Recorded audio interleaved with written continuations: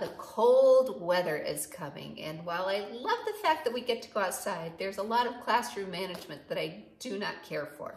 So I need you to know a couple of things. Regarding snow boots and snow pants, you do not need to bring those unless we are actually having snow on the ground. Snow pants we'll only use if it's deep snow and they're going to be rolling around in it, and snow boots, when it's time, I'll have some trays out in the hallway to store those. So don't bring them in just to keep them here just in case. That is something that's different from, say, the toddler classes.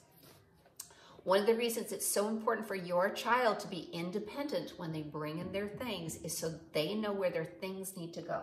Of course, every day we need to be bringing this canvas bag, and if they're not wearing their hat and their gloves inside the building, they should carry them in here. Because when we come in from outside, I have them put their hat and their gloves in their green box so they don't get lost. When children wind up just throwing them in here, they come out on the floor and we don't know whose is whose. Which brings me to the other point of please label your child's belongings, because I am sure we are going to lose several items. We're having the children be independent about hanging up their coat when they arrive. Please don't do it for them. Hanging up their bags when they arrive. Please don't do it for them. And the other thing you need to know is please don't keep lots of extras here. They really just need the one set that they're wearing for the day, because then we don't have someone trying to put on 3 hats like we did today.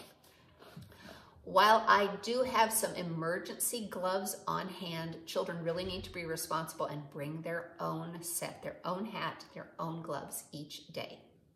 So just to recap, your child should be independent and practice hanging up their coat, hanging up their bag, putting their hat and their gloves in their green box. At the end of the day, they should take those hat and gloves home, so you might need to come in and make sure that they are loading up their bag correctly to take all this home so we are prepared for outside play.